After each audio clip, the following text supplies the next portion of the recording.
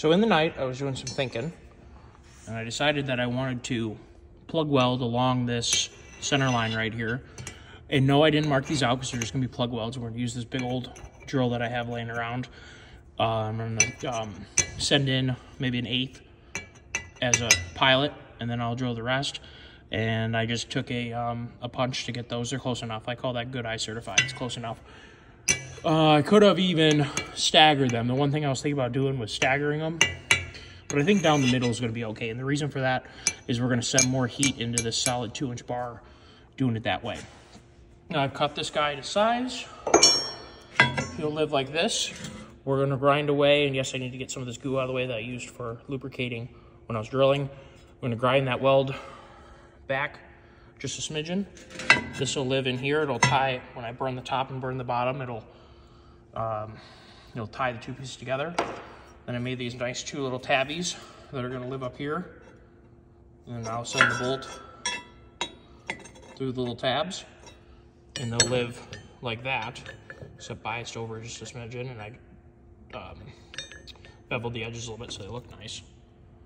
Well, that's how she's going to go. It should be super easy, and it should hold plenty of lateral, vertical, and downward pressure on the fairlead without bending. I think it'll be just fine. So we're going to get to it right now.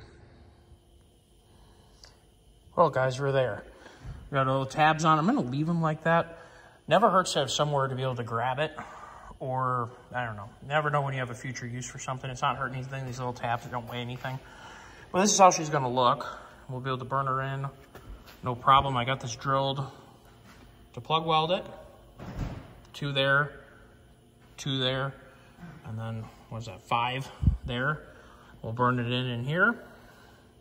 Connect everything together. We'll burn in down here, and we'll be all set.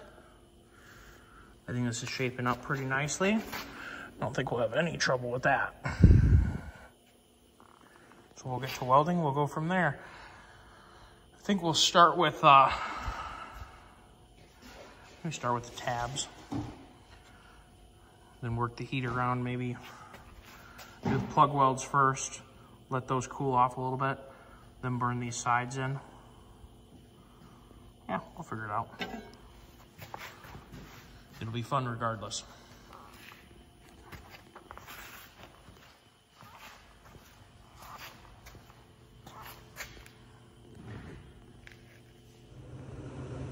There's absolutely nothing more satisfying than doing plug welds. I don't know what it is about them.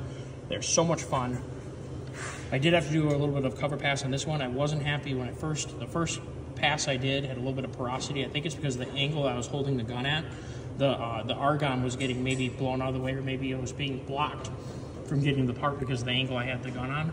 And what I'm getting at is I had it at a huge angle like this, and I think the argon was not protecting the weld like it should. So we have that moved over.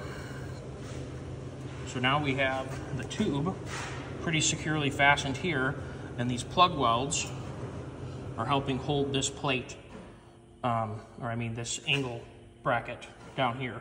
Then we have our holes for our winch footprint right there. So hopefully, because of this, our winch mounting will get transferred to everything in a very nice way. So I'm gonna weld these really quick. Then I'm gonna turn to welding the verticals for little tabby tabs for the winch fairlead. So that's next. So I did go ahead and take this in a few steps. I welded there and there first. Whoopsies. There to there. Then I welded there, and there. Then I welded there and there to move the heat around.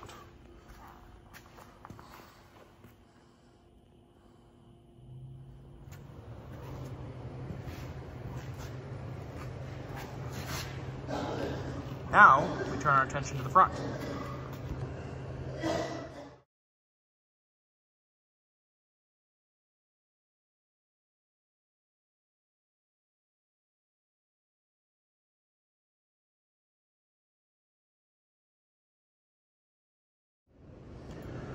So I just opted to fully weld this. I did a root and a cover.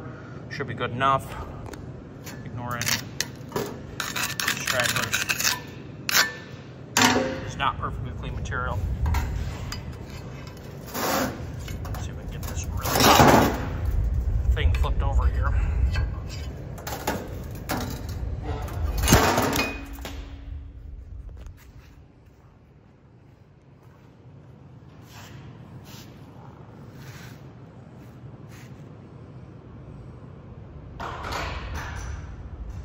So I think we're in pretty good shape.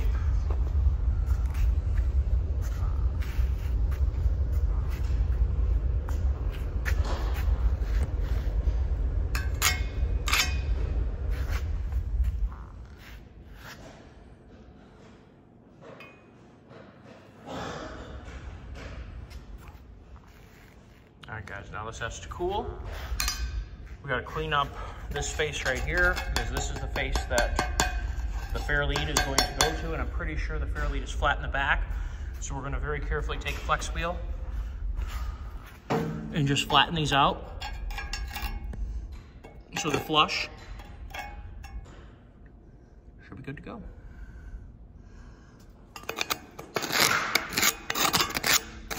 What I'll do is take a grinder too and clean up some of the little stragglies. This is mostly scrap metal, or was scrap, so it is not perfect, but it is strong.